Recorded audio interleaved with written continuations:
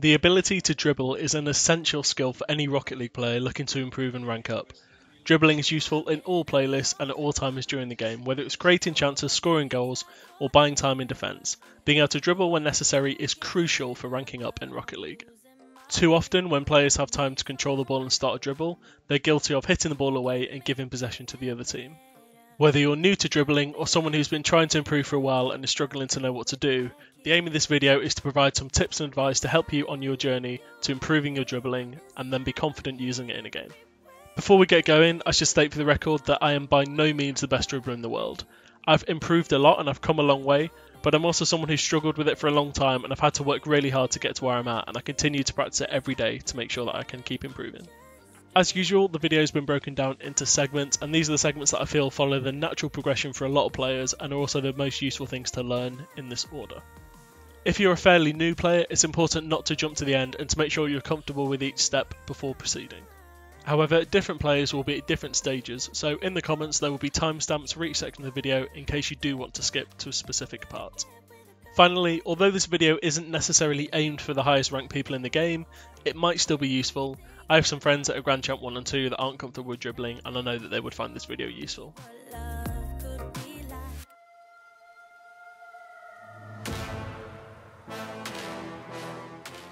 Now, this is probably something most players have done at some point during their time playing Rocket League, or perhaps even doing so now, so I thought it should be included. It's the natural starting point for players getting into dribbling. Now, for the record, I would recommend, where possible, to go straight to learning how to dribble with the ball on top of your car. It's the proper way of dribbling, and it's something all players need to learn anyway. However, for lower ranked or new players, dribbling with the ball on the ground can still be helpful, and it's a good way to get into dribbling, so don't worry if this is where you want to start. To successfully learn this, you should already have a decent ability to manage your speed and direction of your car. It sounds very simple, but I know a lot of players struggle because when they first learn dribbling, it often requires a different set of mechanics and muscle memory that they're not used to. This means staying in a position where you're not too close or too far away from the ball and where you can easily get to it to knock it round an opponent. It may take a bit of time, a bit of trial and error, but as with all things in Rocket League, you will eventually get the hang of it.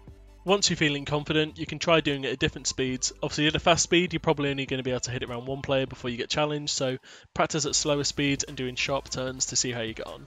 Just play around and have fun with it before moving on to the next stage.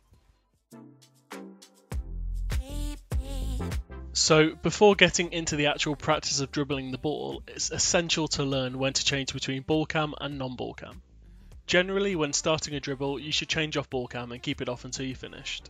Doing this will help you manage your speed, keep an eye on the ball, and to make sure it stays on top of your car. Also, from non-ball cam, you can have a better view of what's in front of you, so you can plan your dribble better. It is worth noting that there are some players that use ball cam to dribble, but the vast majority don't, and they wouldn't suggest it. Ultimately, it's down to personal preference, although it is generally considered to be more beneficial and easier to not use ball cam.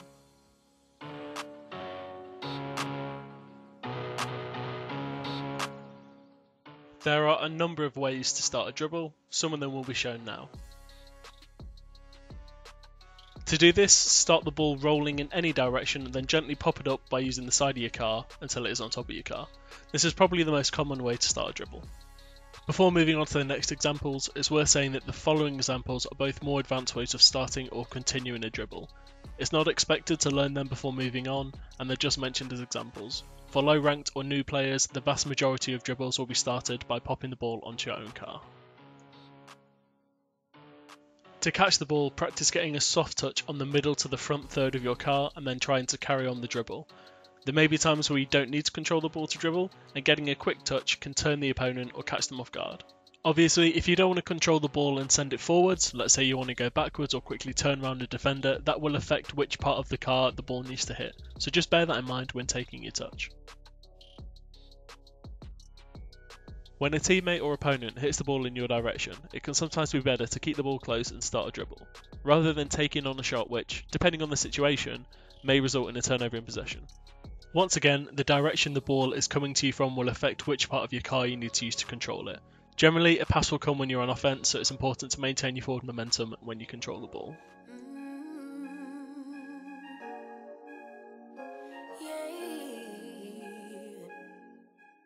Once you're comfortable getting the ball on your car, the next step will be to practice keeping it there whilst moving around the field. For now, let's focus on driving in a straight line and keeping the ball on your car. The most important thing when dribbling is the position of the ball on your car. Too far forward and your flick won't work and the ball will fall off, too far back and the same problem.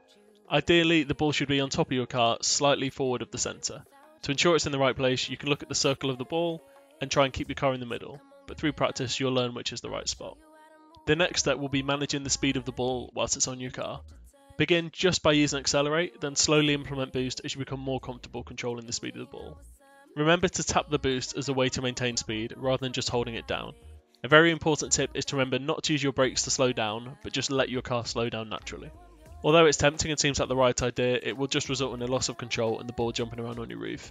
Instead, simply stop accelerating or boosting and let your car gradually lose momentum. There are times where you can use brake, but generally it's better to get in the habit of not. Before we move on, make sure you've practiced this step and are ready to advance. Just quickly, if you do use PC, it can be helpful to use backers mod because then you can assign a button on your controller or keyboard that you press and it will put the ball automatically on top of your car, and this will make it easier to practice dribbling with the ball on top of your car.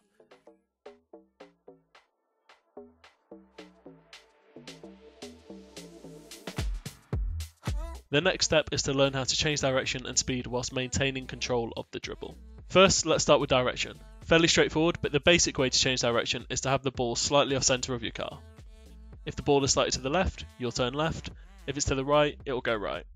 Speed and the amount that the ball is off centre affects how much you will turn with the ball on your car. Next for speed. Once again, this depends on the location of the ball as well as the speed of your car. The closer the ball is to the front of the car, the more speed the ball will gain and the more difficult it will be to control. The further back it is, the slower it will be. Ideally, you want to keep the ball fairly central and use your car to manage speed rather than using the position of the ball. When learning how to change your speed in dribbling, you shouldn't just be learning fast or slow, you should be learning how to transition from one to the other in the game, as it will give you more opportunities to score and make life more difficult for the opponents.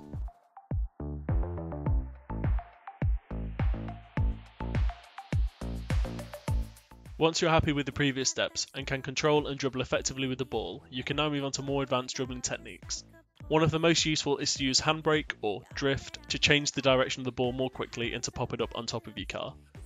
To do this, simply use drift to turn your car quickly when you either have control of the dribble to sharply change direction, or when the ball's on the ground to sharply pop it up and go around an opponent. This can be super useful as you rank up and players learn to defend dribbles better, so the sharp change in direction can help you get around an opponent's challenge.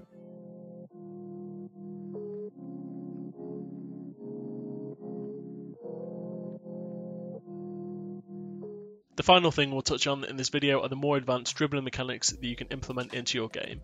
Some of them will be listed on screen, but there are quite a few, so they won't all be there. Probably one of the most useful advanced dribbling techniques is the bounce dribble. The basis of a bounce dribble is fairly self-explanatory. You get small touches on the ball whilst keeping it bouncing in front of your car. The reason bounce dribbles are so useful is because they give the player a lot of options. They can continue their dribble, go into an aerial play, or take a ground shot. And because of the mechanics of a bounce dribble, a player can generate a lot of power and shoot to any part of the goal with very little warning for the defender. This is why they're so effective. Once you're confident dribbling the ball, you can start to learn these various mechanics. I'm not going to go through them individually because A, I'm not good enough, and B, I will inevitably forget some, and C, because they're advanced, they deserve their own videos. They're merely being mentioned for people who have mastered basic dribbles and want to see what more they can do. Before we end the video, I just want to say that as with everything in Rocket League, it's just a matter of putting in the hours and practicing. Do this and over time you will see an improvement in your dribbling ability. Just keep at it. So there we go. I hope you found it useful. If you did, please consider liking and subscribing. If you didn't, please let me know in the comments how I could improve, as I'm always looking to do so. Thanks for watching and I'll see you next time.